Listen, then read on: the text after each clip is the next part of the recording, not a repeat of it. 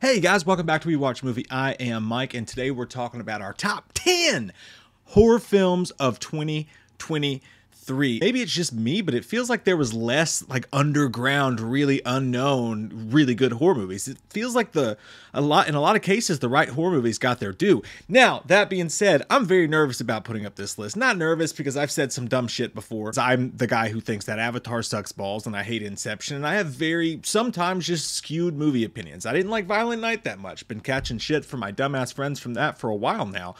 But you know, you gotta be yourself. And that's what this list is for me. Before we get into it, I want you guys to know these are my top 10 horror films of 2022. If you wanted me to make a list of what I thought would be the most popular top 10 list of 2022, I could 23 skidoo you that list really quick. And I feel like people would find it quite impressive. I mean, I could 23 skidoo you a song. I could zippity-doo-dah you a song. But that would be false. It would be wrong. Jack, come on, let's just write a song. I mean, you can't manufacture inspirata. But that's not what I'm here to do. These are my top 10 movies as I see as far as rewatchability, scary moments, you know, charismatic moments, touching moments, whatever. But yeah, that's what we're going with. I'm gonna shut the fuck up now and get into it. Yeah. Number 10, Deadstream. Did I say it right this time? I'm pretty sure in the actual review, I titled it Deathstream, which is probably the reason it got 7 to 12 views. Deadstream's like Evil Dead mixed with Grave Encounters. It is a comedy, horror, found footage film updated for today. This guy, played by Joseph Winter, and he directed it along with his wife, Vanessa Winter, plays this dude who's this completely obnoxious internet personality who has a YouTube channel, not unlike the one you're watching now. But his is a lot more popular, but he's began to lose a lot of followers because he says dumb shit. And he's kind of an asshole. Not unlike the guy you're watching now. But he decides to spend an entire night in a haunted house and live stream the entire thing, which gives you a really good excuse for a found footage movie to put up cameras in every room and really get the shots that you want. A bunch of shit goes wrong, and he pisses off a spirit in the house the same way he does everybody else, and it just turns into this, like, Evil Dead-ish type ride. It's not on the quality of Evil Dead. I mean, what the fuck is, Jim? As soon as you turn it on, the first, like, 2 minutes, I was like, I'm hooked. I'm ready to go. It's one of the movies that will depend on whether or not you really like the main character. In this case, I did. I thought Joseph Winters, who pretty much Ryan Reynolds buried this thing, led almost the entire film with just his face on camera, holding up at vlog style. But I thought he was charismatic, and speaking of Ryan Reynolds, he kind of reminded me of a little bit of Ryan Reynolds, but I thought he was charismatic, I thought he was funny. Yes, the character's a douchebag, but he could still be funny and entertaining the way he does it. It's a nice, short, quick to the point, dumb, funny, gory, entertaining indie horror movie, and I absolutely recommend you guys checking it out. So that's my number 10. My number 9 is going to be, it's The Menu. The Menu came out wide in theaters, but it's weird. I saw trailers for it over and over and over again, but it doesn't ever feel like anybody was really talking about it in the horror community or anything. I'm not sure why that is, but the movie came out, revolves around Ralph Fiennes, Vienna sausages. I can never get how to say his name right, but I thought it was an Oscar-worthy performance from him. I thought it sold the whole thing. He's this really jaded, completely intense and obsessed fucking chef who runs this restaurant that just attracts the most douchey, rich type of asshole that you can imagine in your life, and he snaps. But he snaps in a very planned way, and he runs this completely obsessed kitchen on this island away from everybody and everything, which is the perfect environment for a horror movie. And he invites all these rich people out there to teach them a lesson. And it's led by an amazing cast, from Anna Taylor-Joy to Nicholas Hoult to Ralph Fiennes. As we mentioned, John Leguizamo's in this, and he's really good in this, better in this than he was in Violent Night, where he just played like a standard-ass bad guy. And I just thought it was intense. It was hilarious. You couldn't wait to see what they were going to pull out next. They did this really cool kind of Scott Pilgrim thing, where every time he would unveil a new course, and things would, as the night went on, get more and more fuckadoo. The menu would pop up on the screen, and you'd see what it was, and just I thought it was a really cool, I thought it was an original idea. They kind of, at the very end, they dropped the ball a little bit with the story. Nothing too egregious, it just felt too easy. But apart from that, really intense scenes, really amazing performances, some good jokes in there as well, and a pretty fabulous, would be one of the top 5 kill scenes of the year. And if you've seen it, you know what I'm talking about. S'more. That's all I have to say. Number 8, and this is another one that was a wide release in theaters, as I said before, Smile. Smile came out, and it depends. I mean, I either hear people say, man, Smile fucked me up, or there's people who are like, Smile was a rip-off of It Follows, or The Ring, or something like that, and both, I think, are right. I think Smile knows exactly what it is, and it does a great job at being what it is. It's the perfect movie that's marketed the perfect way to go to theaters and be a Friday night teen audience and everybody else audience. Try to get that Conjuring crowd and stuff like that out there. It seems like it's going to go one of two ways. It's either going to be like a Blumhouse kind of cheap, sort of lazy truth or dare type of movie, or it's going to be something like The Ring, and it's actually going to be super sinister and kind of fuck with you a little bit. And I'm happy to report that, in my opinion, it ended up more like The Ring, which to me, the first time I saw it in theaters, one of the scariest movies I've ever seen in the theater for the first time. Did not expect to walk into that holy fucking shit show that was The Ring. Scared the goddamn daylights out of me. Now, Smile wasn't as good as The Ring, and it does rip off a lot of elements from it. Rip off, maybe a strong word probably, but I thought what the movie does, the way it handles anxiety, which is really at the root of the entire movie, I thought they did a great job of that. Yes, how everything unfurls, how they discover it, how they do, you know, everybody in every horror movie has to go to the library and Google it, and they're like, oh my God, I figured it out. The kind of horror tropes are there, sure, for this type of, like I said, Friday night roller coaster movie, but the special effects were amazing. That end scene with the ha was fucking nutty, and it was way more disturbing than I thought it was going to be, with like the throat cuts, the cat in the box. It's my cat in the box. My dead cat in a box, baby.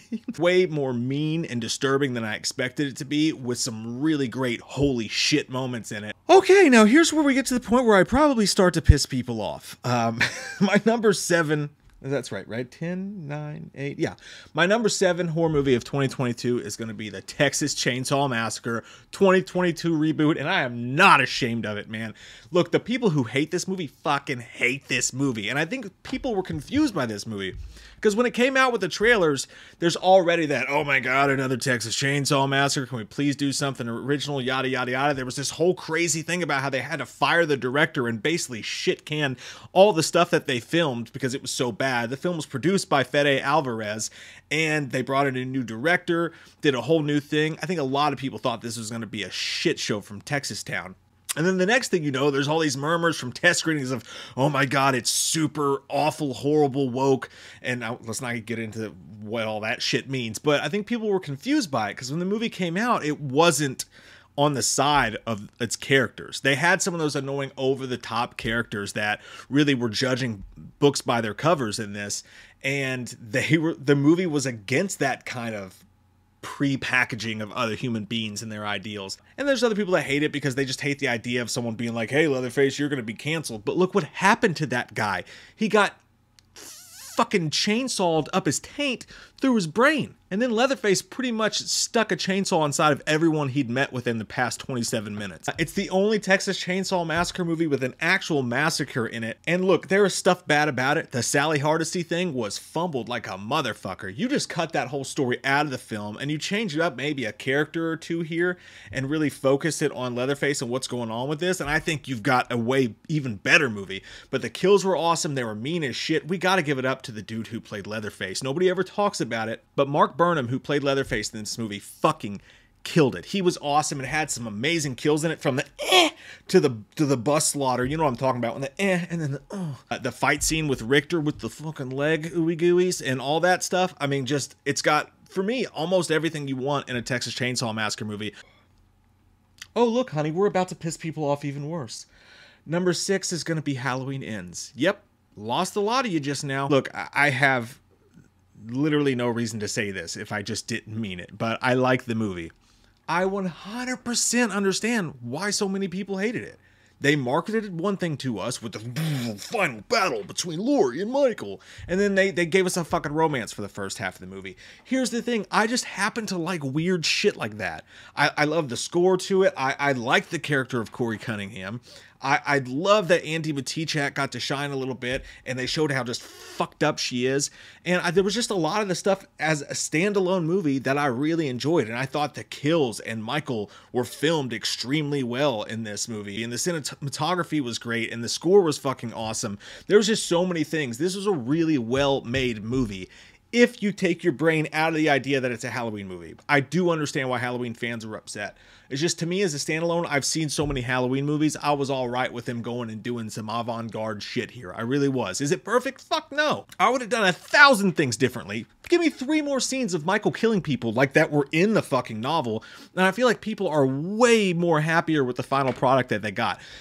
I'm mad too because it was very easy for them to fix the problems with this movie and make it not only a good film, but also a good trilogy capper and a good finale and a good what you promised. I love it for what it is, and I also dislike it, and I also hate parts of it for what it's not. I understand both sides of it. I just, as a standalone movie, I thought it was a well-made film. Smack my ass and call me Susie. It's how I feel. And for those of you who are still left, my number 5 movie of the year is gonna be Pearl, the sequel to X.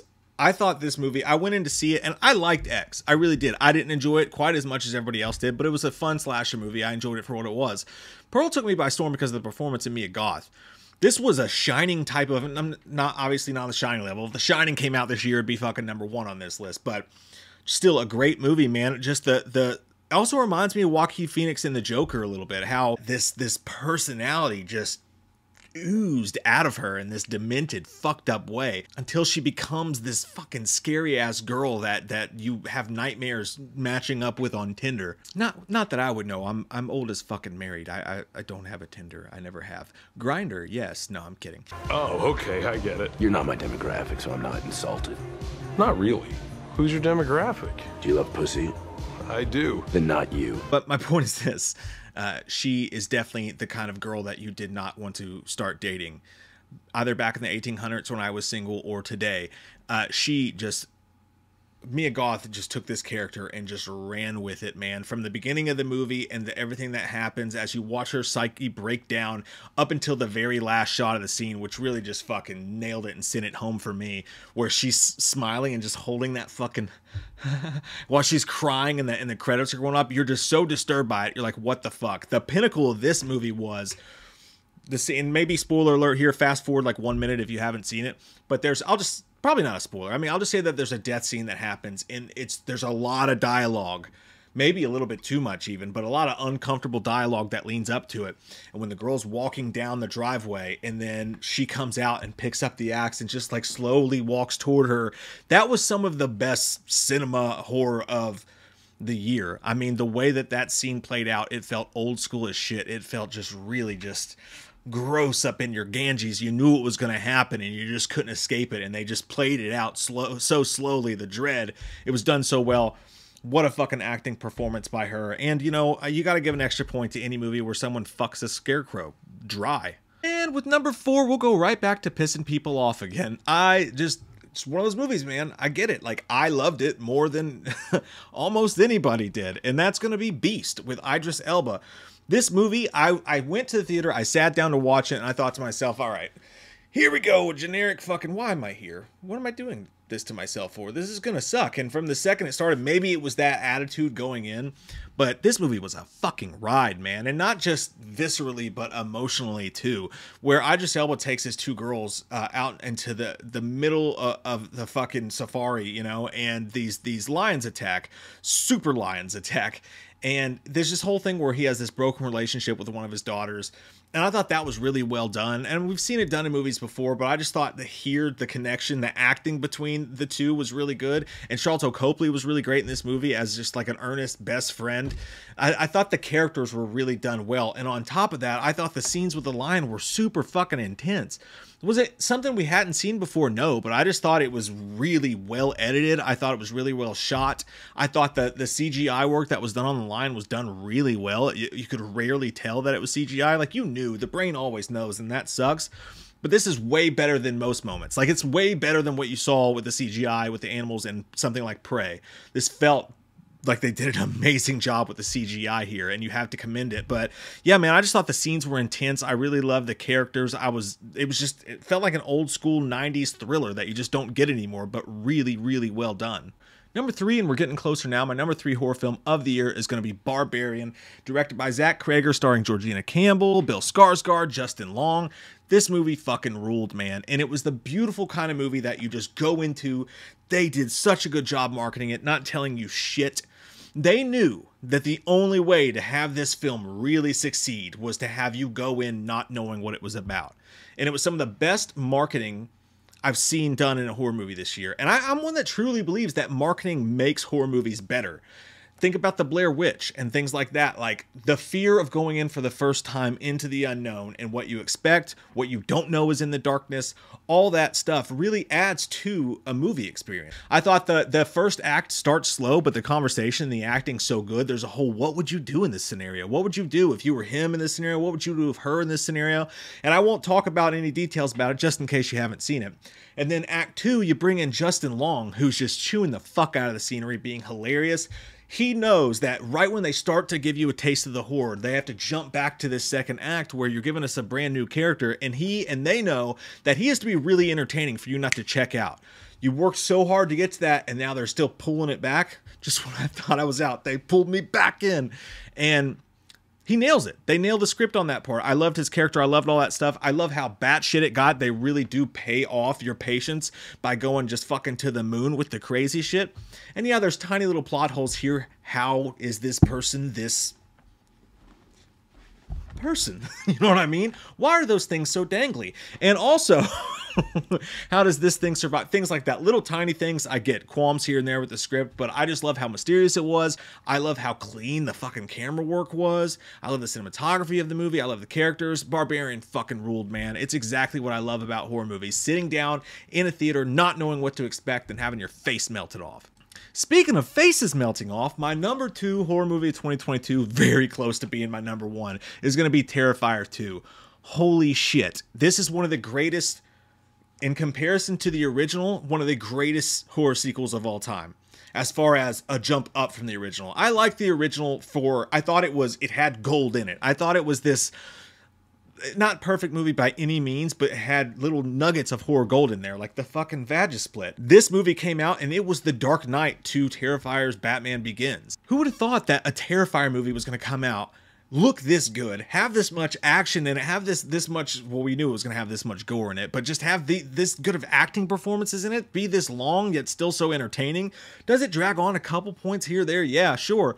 But it somehow ups the gore and the grittiness that we got in the first movie and adds everything that you want in a good movie, from the character actors being interesting, to you caring about the plot, to you caring about the characters, starting with Lauren Lavera's character, who was just the final girl of the year, probably. I mean, a new Scream Queen to add to an already legendary group. She fucking ruled in this, man. I like the mom character. I like the brother character. I thought just even the annoying best friends I thought were good. And look how much I've said about Terrifier 2 without really going into the gore. Just what a fucking experience this was to watch with an audience, freaking out, screaming. I didn't see anybody puke or pass out, but allegedly that did happen in places. Very close to my favorite horror movie of the year. Again, if I wanted to make a list that I thought everybody would like the most, I could have made that list. This is how I fucking feel, man. My number 1 movie is going to be Scream 2022. Scream and Halloween are my 2 favorite movie franchises of all time. Scream is my favorite horror movie of all time, and you can make an argument that's my favorite movie that's ever existed. When Radio Silence came out with this movie, and I went to see it, and they had nods to all the things, and not just in a nostalgia way. Scream is a little bit different, where it's not only one-liners and throwbacks and things like that. Just little moments that you wouldn't notice if you weren't paying attention, but that just meant a lot to me as a Scream fan. Like when we jump to a new scene and a new song from the soundtrack's playing and the camera pans down, just certain cuts, certain camera movements, certain just things that Wes Craven would do in his films that Radio Silence managed to nail. And not just the generic stuff, but just little tiny nuanced things. And yeah, I know that people were a little bit upset because they felt like the reveal and things were very, vanilla, very just not satisfying. I thought they were going to do something crazy with it as well, but what this turned out to be was a very Force Awakens type situation where the first movie they did, they really wanted to put their feet in the ground of this universe that Wes Craven and Kevin Williamson built and really established themselves first before they started to play around with things a little bit. And I thought they just nailed that. I thought it was just such a well-oiled, clean, well-done fucking movie, man. And I thought that they casted it well, and I thought that the soundtrack was good, and I thought the cinematography was good, and the camera movements. I thought the gore was good. The fucking neck dick dangler scene with the 13 Reasons Why dude, Dylan Minnette. I really like the cast that they brought in. And of course, you know, the one thing that just really sticks a fist in my ass is that they, you know, obviously they killed Dewey. And I don't know, you like what you like. I don't enjoy fists in my ass. And I did not enjoy Dewey dying. That broke my fucking heart. I hated that. And this, I always bring this up to say, like, I hate that they fucking did that. I hate it. I hate it. I hate it. I always say wrong kid died. Should have been Gale. But I don't hold it against the movie. You know, it was a decision the movie made. It doesn't make the movie better or worse itself. I hate it for what it means for the future of the franchise. Not necessarily. It probably made this movie better to have that scene that was so impactful in it. For me, it makes me worry about the rest of the franchise because I feel like David Arquette's character as Dewey was more important than some other characters that they could have killed off in that moment going forward. But we'll see what happens. I still think Scream 6 is going to rule.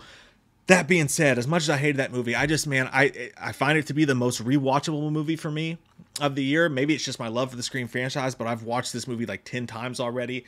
I love the violence. I love the Ghostface. I love the one-liners. Holy shit, it's Ghostface. I love that it ends up back at Stu's house. Just enough nostalgia for me.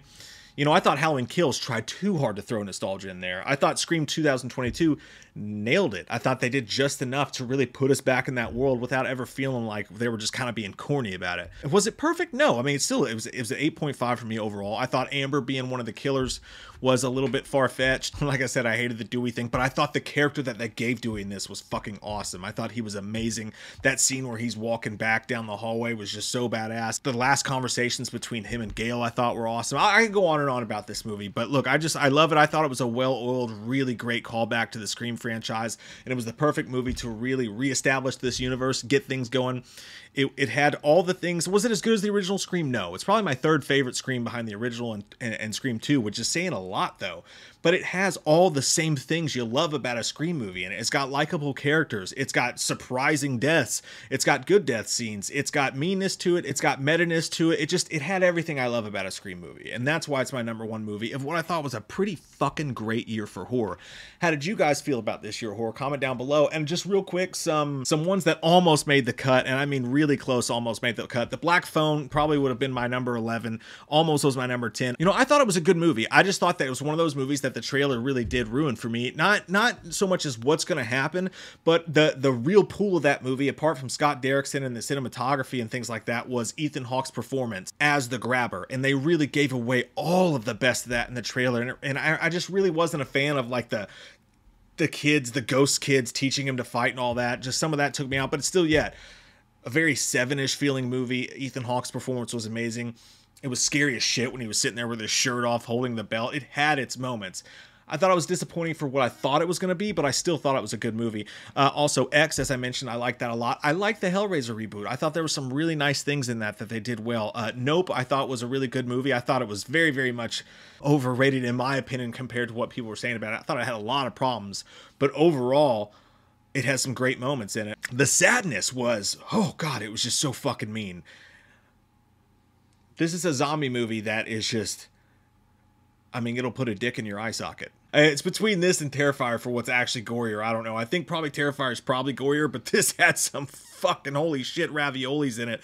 And then also Orphan First Kill. I thought that was a fun little movie to watch. I liked a lot more horror movies in 2023, but those are the ones that I got closest to making the list. What did I miss in your opinion here, guys? What was your favorite? What's your top 10 of the year? Top 5 if you didn't see that movie, whatever. Just please understand that this is just my list. I'm not telling you these are the 10 greatest horror films of 2023. I want to hear you tell me what you think they are. These are just my favorite top 10 horror films of 2023. Thank you guys so much for watching. Make sure you subscribe and click the bell because we got a lot more in the year, starting next year stuff, our most anticipated live streams, top 10 overall movies, top 10 horror performances of the year, all sorts of stuff. So make sure you please click subscribe and the bell. Thank you guys for taking the time to watch this with me today. I love your fucking faces. I hope you guys have an amazing day. Halloween never ends, suck my fucking dick, and I don't really care what Blumhouse fucking says. Put him in a box, or suck a fucking cock. You can say he's dead, but we all know he's not, yeah. So let's go trick or treating, let's go fucking drinking, let's all go rent Pumpkinhead on VHS. Cause Halloween